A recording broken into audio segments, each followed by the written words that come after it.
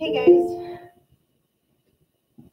All right, so we are going to be working on Everyday Math Lesson 6.7, multiplication with larger numbers. I love this one, I think, because you guys know that I love doing the break apart strategy. So this is breaking apart those two-digit numbers to make them into smaller numbers that we can multiply by. So your goal is I can play multiplication top it and apply strategies to multiply larger numbers. I want you to solve these in your head. 3 times 8. You should have said 24. 4 times 6. Think about how we can add a group or subtract a group. I would maybe subtract a group, so I would change the 6 to 5. So I could do 4 times 5 is 20. And then add another group of 4 would be 24. 4 times 8. Change the 4 to 5 and then subtract 8 to get 32. All right, so compare the multiplication facts. Which fact in each pair has a greater product? So is 6 times 4 greater or 5 times 8? You should have said 5 times 8. 5 times 8 is 40, and 6 times 4 is 24. Which is greater, 3 times 7 or 3 times 4? You should have said 3 times 7. If they have the same factor here, if I'm multiplying by a larger number, it's obviously going to be bigger than the smaller number. So 3 times 7 is 21, and 3 times 4 is 12. Which is bigger, 2 times 8 or 5 times 5? You should have said 5 times 5. 5 times 5 is 25, and 2 times 8 is 16.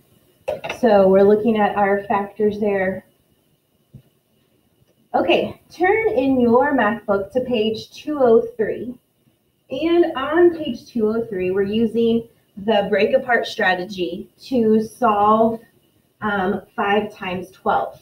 So Sadie used the split in half strategy where she was doubling, and she took 12, it's an even number, and divided it in half so that she had two 5 by 6 boxes, and then she added them together. So she knew that this side became 6, 2 sixes, and so she had 5 times 6 equals 30.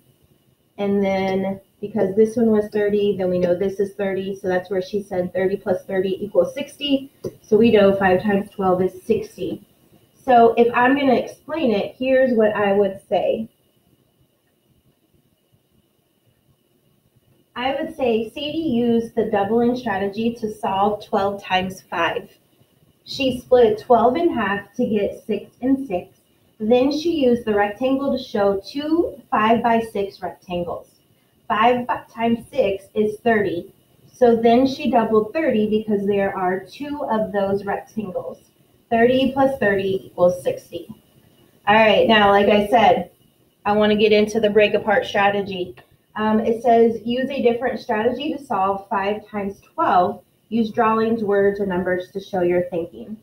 I'm going to show my work off to the side just because I have a little bit more room. You're going to be doing this in your book as well. So I want to solve 5 times 12 by breaking it apart. So if this is 12, I'm going to have 5 over here. I want to break apart the 12. For me, what makes sense is I know the 1 in 12 means 10, and the 2 means 2 ones, because 2 plus 10 is 12. So I want to break my rectangle into 10 and 2. So I'm just going to split it. This will be 10, and then this will be 2. I'm going to find the area of this rectangle and solve for this rectangle. I'm going to do 5 times 10, and that equals 50. Then I'm going to solve for the area of the second one, Remember, this is a 5 over here, so I'm going to do 2 times 5, and that equals 10. Then what I'm going to do is add my two numbers together, my two products. So 50 plus 10 equals 60. 5 times 12 equals 60. All right, let's look at another one and see. So this is on page 204.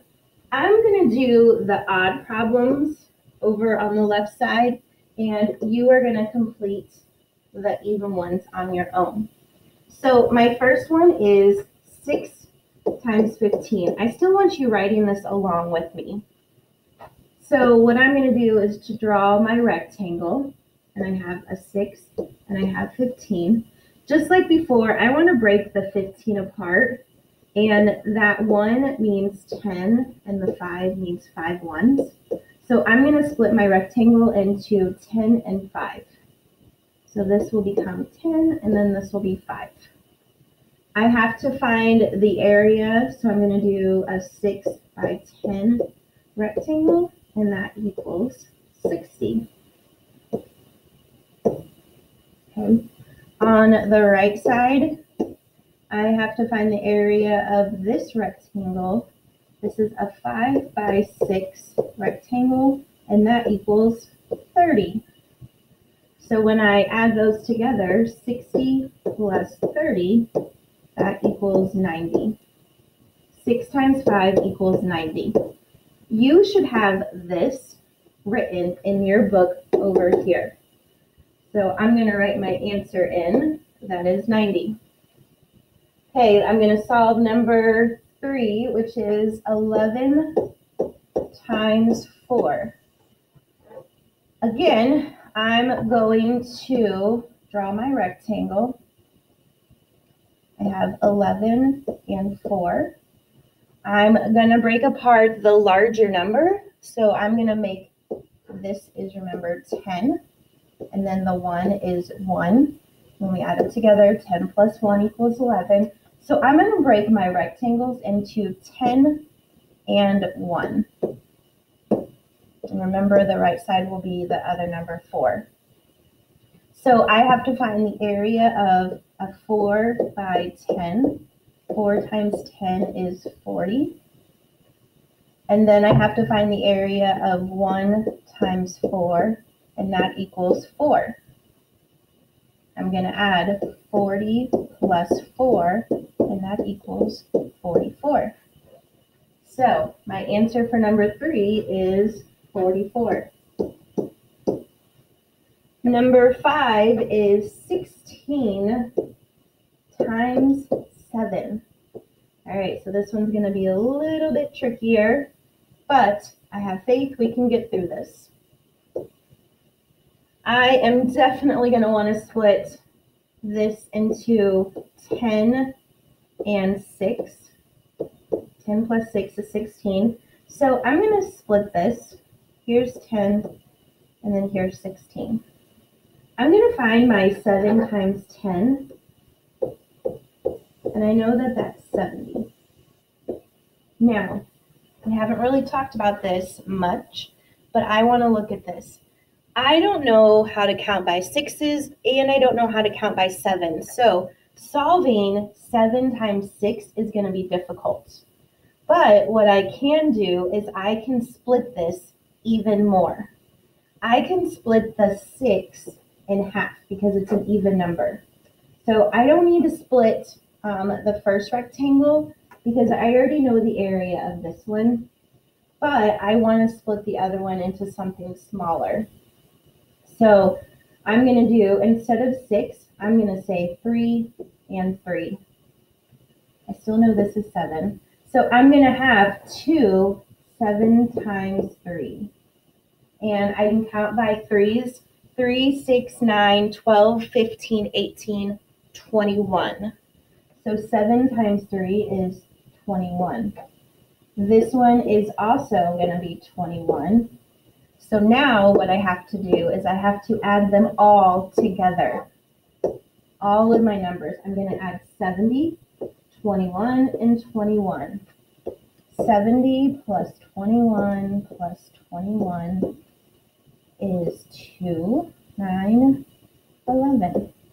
My answer is 112. 112. So I'm going to put that over on my answer sheet. Remember, this should be on your space right here. This one will be right here, and you should have this one right here for number 2. Those need to be on your board or on your books. You are going to continue breaking apart these numbers and do 2, 4, and 6 on your own. I want to look at this, try this. It says Keisha is buying fabric to make costumes for the school play. She needs at least 50 square yards. She has a 4-yard by 12-yard piece of fabric. Does she have enough? So on this problem, I'm going to look at my numbers. She has 50 square yards. She has a 4 by 12 yard of fabric. My question is asking me, does she have enough? She needs 50. Does she have enough? So I want to think about my what I see in my head when I'm reading this. So I know what she has. She has this 4 by 12 yard piece of fabric. And so I want to know how much fabric she has. She needs 50 square yards. So I'm going to multiply this 4 by 12 to see what she has. I am going to split the 12 into 10 and 2, because the 1 is a 10 and the 2 is a 1, or 2 1s. So this becomes 10, this becomes 2. 4 times 10, that is 40. 4 times 2 is 8. When we put those together, 40 plus 8 equals 48. Now, I know how much she has, but that's not what the question asked me. It says, does she have enough? She needs at least 50. So does she have enough? No, she does not. She is short 2 square yards. Okay, so your assignments are going to be to, remember, complete your math boxes and complete your home link, and then you're going to play multiplication top it. Try to get the highest score, work on your multiplication facts, use the strategies if you need to.